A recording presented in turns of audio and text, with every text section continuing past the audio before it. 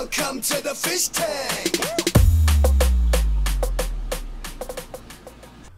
Hey everybody, Fishman here. Welcome to the second video of my series where I am trying to build a belt sander. I've never done this before, so this could go well or poorly.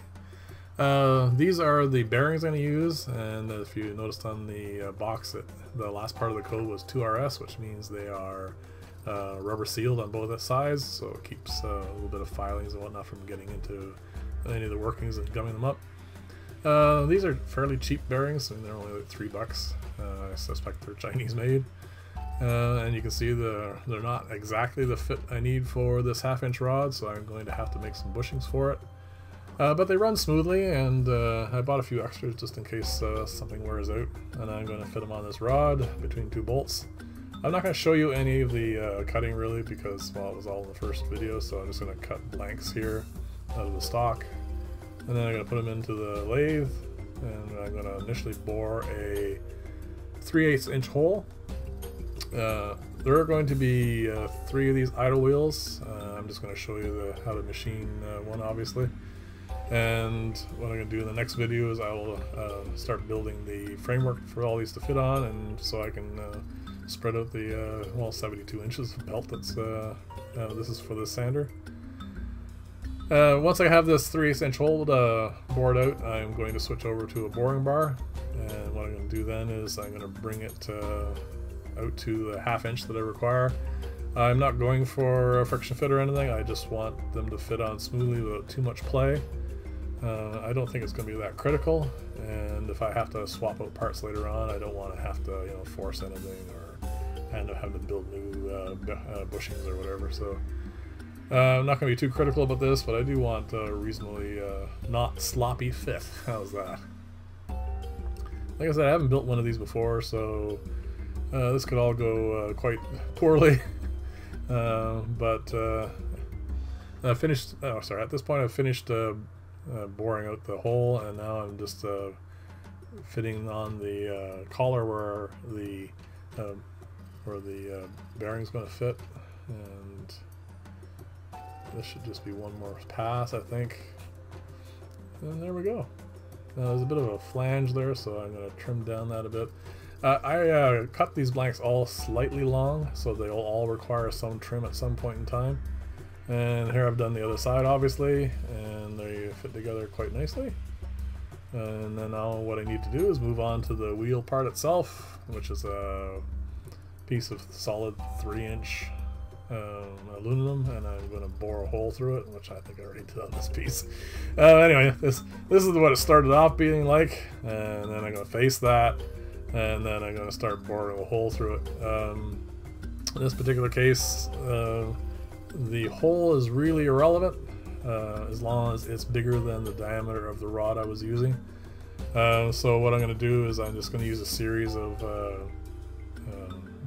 drill bits here. These are fairly good precision bits, and then I'm going to just drill a 1-inch hole finally, and that's going to suffice. That'll give me a little bit of free play in there, but it's not really important because it's just empty space. What matters is the socket where I'm going to fit the bearing into it, and that I'm going to machine more closely because that has to fit quite snugly. I like these drill bits, nice and sharp. Alright, what I'm going to do now is once that hole is drilled all the way through, I'm going to machine out the seat for where the bearing is going to go. And for this part I'll be using a boring bar. Now I have calibrated how deep I need to make the hole, and I've marked that onto the wheel where I'm advancing the carriage.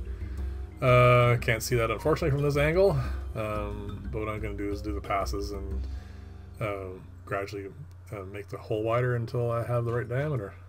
Now these idle wheels, like the main part of the wheel, just as I was doing with the bushings, they are cut so that they are about a 1/16 inch longer than they need to be, just in case I mess up and don't end up with the hole being the right depth. In other words, cut too deeply. I can trim the wheels to the right size.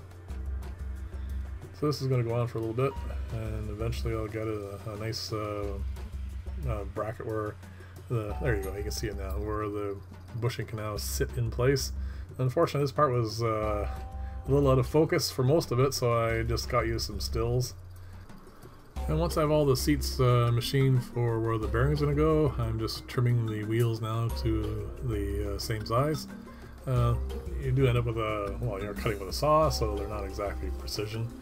This is not really necessary, I suspect, but when you start doing these things, you tend to try to make everything as even as possible. So I'm just going to machine off the wheels so they're all exactly within reason the same height. And for some reason I decided to show you. These are just two of the wheels. The third one's right behind it, and I tried to aim the camera right along the top so you can see them, but you can't see that one.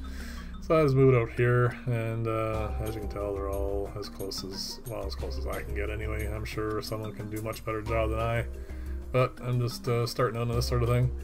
After this, what we're going to do is take care of those sharp edges. I'm just going to machine down the outside and inside corners.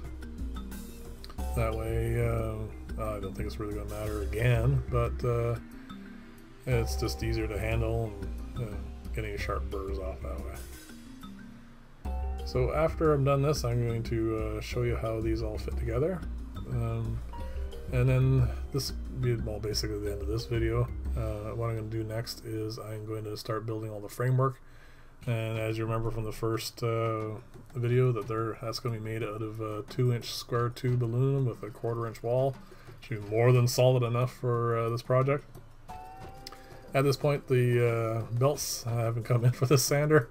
I'm hoping they show up soon, because I want to test this out before I get too far into this and basically be stuck.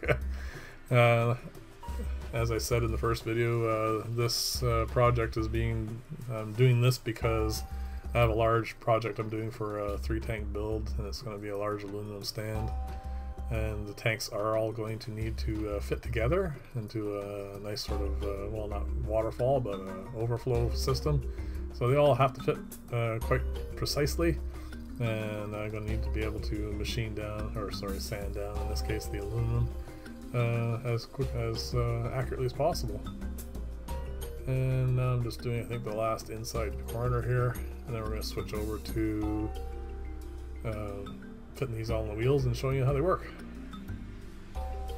Unfortunately, fitting them on the 1/2-inch rods with their all the bushings and bearings and idle wheels all together is not going to give me a definitive answer as to whether or not this is a project that's going to work in the end, because I don't think that's really going to be answered until I get these all under power.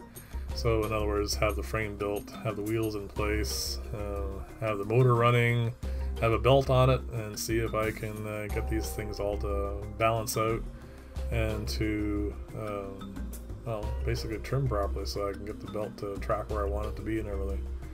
But this is a step forward, and let's see how all this fits together. As you can see, there's an air gap there, which really doesn't matter in the least, but everything fits nice and round and smooth. And put the other wheel on, and well, that's kind of silly doing it that way. I got rid of almost all the play in there. So what I'm going to do now is I'm going to put it on the rod, and we'll show you a better way, a better angle of how that works. So we'll fit this on here. Each of the sets were machined and kept together. As you can see, they're lined up there on the right. Just in case there are small variations in it, I wanted them to make sure they stayed with what the ones that were mated up for. And this is a little tight, but it goes on. And what I'm going to do here is I'm going to hand tighten it down. Obviously you can tighten it down with wrenches later on, but I just wanted to make sure it was in where it needed to be without any rattling, and make sure the wheel turned properly. Once I have the bolt in place, we'll give it a spin and see how it looks. And at first I kind of had the rod a little long here, it bounces around a bit, but I'm going to move it up shortly. There we go. And that's pretty good for me. So next video is going to be, oh sorry, here I've machined it so it has the same kind of finish as the drive wheel. And as I said, the next video is going to be me making the frame and fitting all this together, and hopefully it'll all work. And I will see you in the next video. Thank you for watching.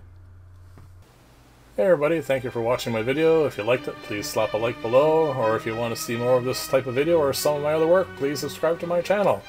And I will see you there. Thank you very much for watching. Bye for now.